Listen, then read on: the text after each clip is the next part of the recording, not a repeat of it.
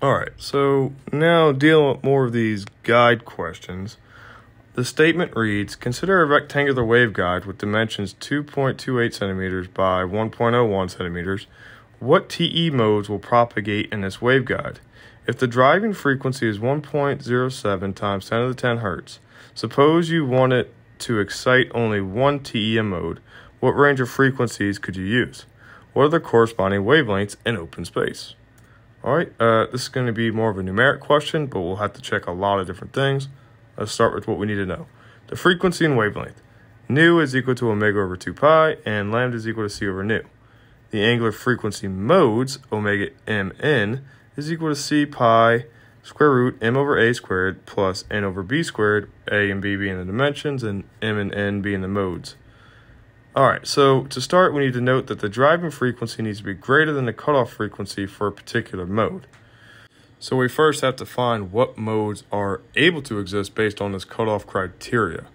So first off, let's just pick the first random one at mode 10. So we get nu 10 is equal to omega 10 over 2 pi is equal to, well, plug in everything we need to know for omega 10 from the square root. And we see that we get c pi over a since, well, m is 1, and then we have n equals 0. So we get 1 over a squared and the square root. That just gives us 1 over a, so we get c pi over a. And that cancels with the pi from the 2 pi. And then we just, plug in our values. C is equal to speed of light. 2 was from 2 pi, and a is the dimension. So that's 2.2 times 10 to the negative 2 centimeters. Or convert that to meters, rather. And we see that that's equal to 0.658 times 10 to the 10 hertz. Notice that our driving frequency is at 1.7, so we're good to go. So this is a viable mode. Next, let's test m equal 2, n equal 1. And if we do that, we see that omega comes out to 2 pi c over a. Again, the 2 pi is canceled. Good to go there. And we're left with c over a, and this is equal to 1.32 times 10 to the 10 hertz. Another viable mode. Now let's test it for m equal 3 and n equal 0. We see that that's equal to 3 pi c over a for omega. And then the pi's cancel, so we're left with 3c over 2a, which is 1.97 times 10 to the 10 hertz. Notice that this mode creates a frequency higher than the driving frequency, so we cannot use it. Okay. So now we need to test the other dimension. Let's try m equal 0 and n equal 1.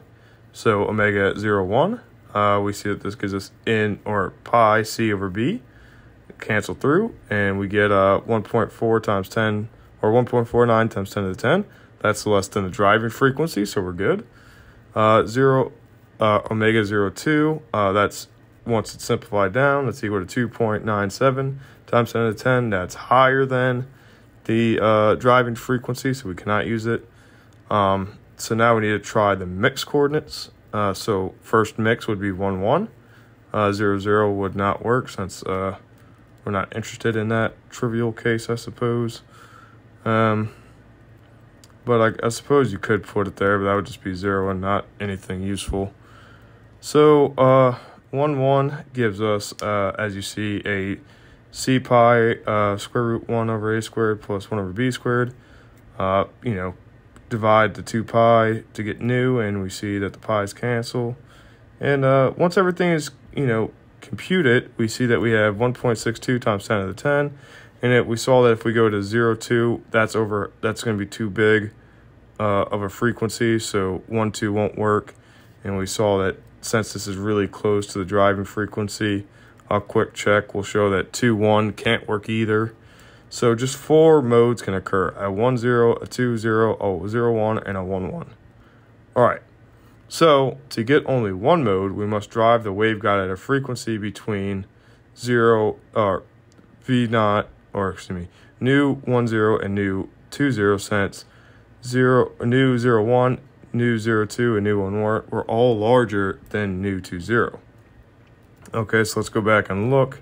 Nu 20 was 1.32, and we had nu 10, which was 0.658, and then all the numbers show that we have 1.49 and 1.62.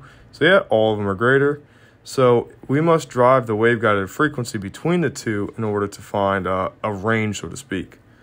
So with that, we have a range of frequency between 0.658 and 1.32 times 10 to the 10 hertz. Yeah, so only one mode, that'd be pretty cool. And then the wavelengths follow fairly quickly. Just lambda 10, just plug it all in, let them cancel. You get 2A, and 20, you get A. So we see that lambda is between A and 2A, so 2.28 centimeters and 2.56 centimeters. I don't think that's right. I think I mistyped that one. But nonetheless, you see we get something pretty hefty. Yeah, I definitely mistyped that. Yeah, it should be, what, 4.56? Yeah, 4.56. But yeah, not too bad. Good reasoning. Always check your modes and apparently your typos.